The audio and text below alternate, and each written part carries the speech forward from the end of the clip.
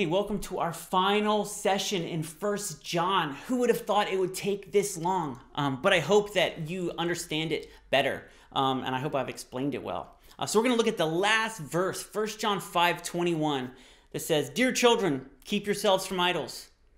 It seems like an add-on. It seems like, why did he just add this? Did he like, oh yeah, also keep yourselves from idols.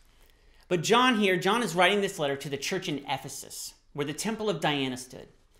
Worshippers would become joined with the goddess by having sex with prostitutes or priestesses of the temple. Not only that, but the temple was granted asylum for criminals. So many criminals, man, if you could just escape the cops and get to the temple, you were safe. And so it was a haven of criminals. It was a den of thieves. Not only that, they made charms here that they believed would grant wishes, that would do all sorts of things. So Ephesus was a center of sorcery, astrology, incantations, and the temple of Diana was just a place of sex and sin and just a haven for criminals. Now, in this world, in Ephesus, it would be very difficult for a Christian to keep themselves from idols. It was everywhere. It was part of the culture. It was like the center of worship. People came from all around to come to Ephesus to sin. It was everywhere.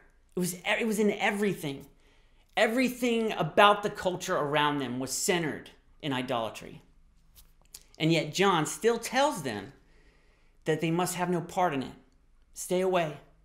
Keep away from idols. Don't become infected. And so I think that this goes with everything. Everything he's talked about, he's ending it by saying it. You are to be set apart. Do not be a part of the world around you. But he's being more specific because these people are in Ephesus. And he's saying, don't be a part of this particular world around you. Don't give in to the sins that your neighbors are giving into. Don't accept their truth as your truth. Be on guard. And we have to take John's words to heart as the culture around us becomes increasingly immoral, as their truth becomes more and more different from ours, as our ethics are just across the board. We have to remember this verse, keep ourselves from idols. We have to keep God first. We have to let him set the standard of living. We have to continue to follow him. We cannot become infected by the world around us. We have to be set apart. And so this verse, this ending to 1 John, isn't just an add-on. It sums up everything. And it is a reminder that we need today to be set apart, to seek righteousness, to seek holiness, to get in the Word and see that as our truth and live by that. Do not become a part of the world around you. And you may think that's difficult.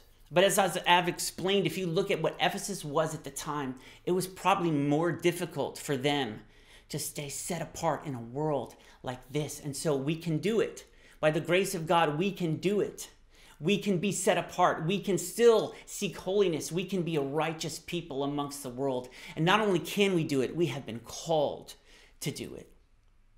I hope you've enjoyed this study in 1 John. I've enjoyed being with you. Stay tuned for the next book that we go through. I hope that it's as good as this one. We'll see you next time. Love you guys.